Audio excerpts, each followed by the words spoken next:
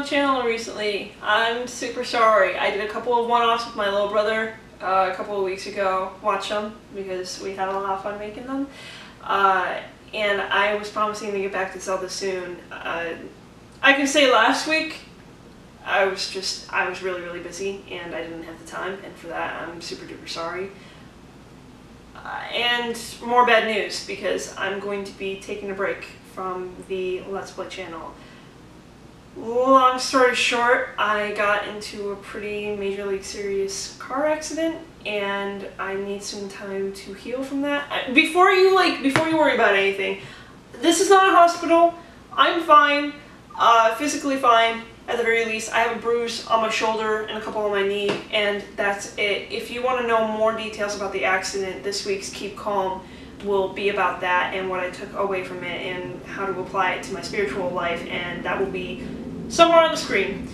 But what that means for me is that I am still emotionally, I don't want to say emotionally, I'm still healing because it was a traumatic experience. I have been told by multiple people that I am still in shock, looking forward to that ending, and there's just stuff that I have to work through now. So it's difficult for me to concentrate on things for long periods of time, which is why it would be really difficult for me to give you guys quality entertainment, as I've so obviously provided for you up until this point, questionably, but it's going to be hard for me to do two things at once, let alone play a video game and talk to you guys, as I've so loved doing for these past few weeks.